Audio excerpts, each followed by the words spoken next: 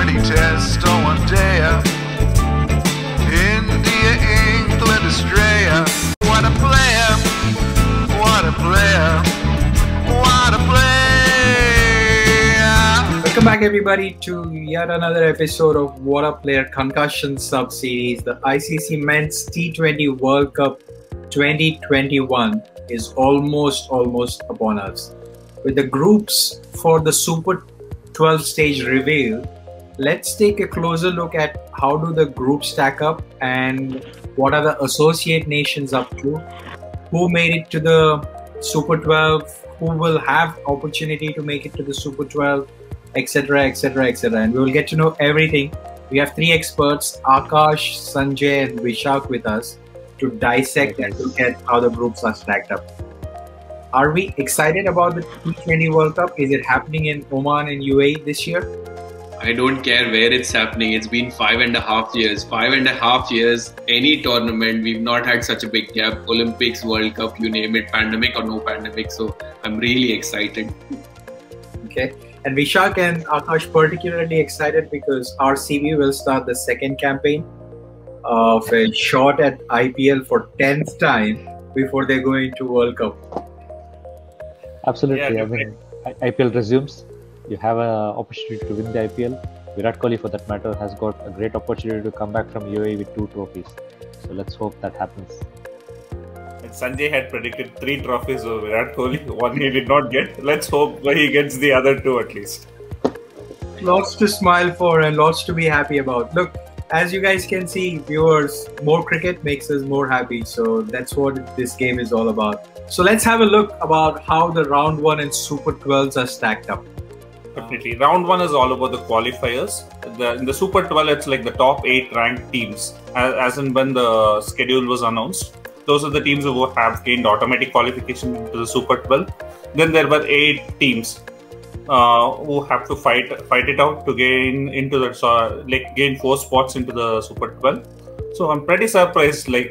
Previous champions Sri Lanka are into it. They won the tournament in 2014. It's a sad state of affairs that they have to play the qualifiers. Again, I'm surprised that Afghanistan has pipped Bangladesh and Sri Lanka into the Super 12. It shows like Afghanistan has been doing pretty well in the T20 circuit. At least they have beaten some strong sides and they have been performing well. So good luck to them. And going into the round 1, it's all about the qualifiers. The Group A consists of Sri Lanka, Ireland, Netherlands, and Namibia. And Group B is Bangladesh, Scotland, Papua New Guinea, and Oman. So it will be a great opportunity for Oman, considering this tournament is playing in Oman, and they will be the home side. So it will be interesting to see if they can make it to the Super 12. 4 spots, Akash and Sanjay, to go to Super 12. Who are the 4 teams you are picking up? And Vishak, thanks for taking us through round 1. So for me, I think Bangladesh is a certainty. They will definitely go through. Sri Lanka, I am not too sure. Looking at the current form which they're going, Big call. like how they're playing, I'm really not sure. I mean, because they have good, decent teams in that group. You've got Netherlands, you've got Ireland who play decently well as well. So it'll be a tough one, considering these are alien conditions for Sri Lanka as well. But frankly speaking, Sri Lanka should go through. But don't be surprised if Ireland and Netherlands beat them as well. The 4th spot for me, I think definitely should be Scotland or Papua New Guinea. I think Papua New Guinea have got good players in there, so they might make a surprise entry. Yeah, I think Sri Lanka and Ireland on Group A and Bangladesh and Scotland are almost certainly, I think they will be the teams to go through. I cannot see Sri Lanka and Bangladesh not making out of these groups. And it may actually work in their favor if they haven't had too much cricket. It could go one way or the other. For teams who are playing this initial phases to qualify to the Super 12s, they could get reasonable experience, get their combinations right, and then be geared up for the the big Super 12s. There's an outside chance that all Asian teams may end up in Group 2, like Bangladesh, Sri Lanka, everyone can end up in that Group 2 along with India and Pakistan. So lots to look ahead for. The biggest surprise for me and disappointment is Zimbabwe not even being in this scheme of things of 16 teams. They are the only test side who not made it or do not have a chance to make it to the big round. So quite disappointing for all the cricket fans of Zimbabwe.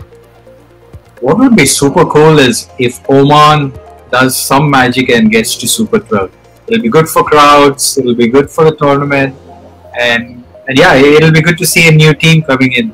But time will tell. Switching to Super 12, the big names, Group 1 and Group 2.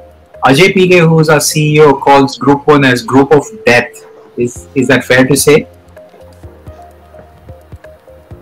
Group 1 is indeed, I think, a group of death, because if you look at all four of them, they're serious contenders. England, Australia, South Africa and West Indies. We've seen what West Indies can do in the previous two series against Australia and South Africa. England at home are performing brilliantly. Australia themselves are a team to reckon, and South Africa, please don't just rule them out because of a couple of bad series. You have the Quinton de Kock and Kagiso Rabadas to take them through. So that actually is a very tough one. And if you have somebody like a Bangladesh enter that particular group, it will make it even more tougher, considering that you might have spinning conditions in UAE. So it's going to be a tough group, that one.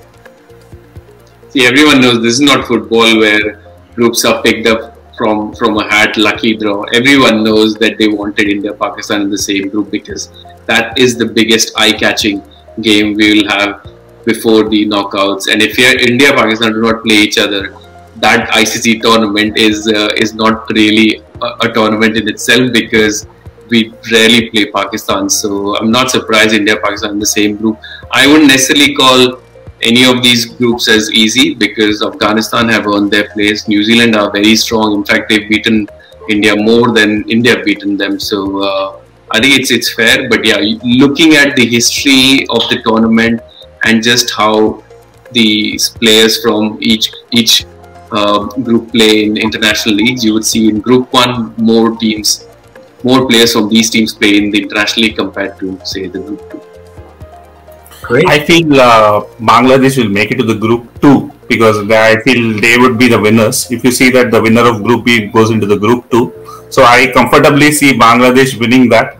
So I think that group also becomes tough in that case. With Afghanistan and Bangladesh in the same group, they would be the dark horses. And they can, this being the T20 game, any team can beat any side on their day. So, like, we cannot call any group as group of death, according to me. It's just the team which plays better on the day would win. Okay. My wild card is Afghanistan. Hopefully, they get to the knockout stages, which is at least till semi-finals, if not finals. If they win the tournament, you never know, but I'll be the happiest. But they are the wild cards for me. That's what Suman's goal prediction is. He did that in one of the episodes we had with Ronak Kapoor from Cricinfo. Ronak did tell him that I wouldn't go as wild as that, but who knows? They may spring a surprise. Remember that only 2 teams are going to make it through to the knockout stages, which is straight away going to be semi-finals and then the final. So 4 teams are going to lose out. So there will be a lot of competition. Each team will play 5 games. Have to win at least 3 or more, so it will be very interesting. I think there will be one more person apart from Suman who is going to be happy, and that will be Rashid Khan if Afghanistan wins. It seems that he's going to wait to get married until they win a World Cup. So if this is the tournament they're going to win, you might see Rashid Khan, get the wedding bells as well going on. So lots to look forward for in the next 3-4 months of cricket. Clear your calendars, plan your vacations, plan your leaves. If you're lucky enough, go to Middle East to watch the games. I will try hard to see how much it will work out for me to see at least a couple of games. But hopefully you found this useful. We are going to bring a lot more content to all of you guys, not just World Cup cricket, but Vishak and Akash bring us the daily fantasy tips of every single game, whether it is men's, women's, Ireland, Pakistan women, England women, West Indies women, doesn't matter. We have all the content for you. Just visit our channel and click on that subscribe button.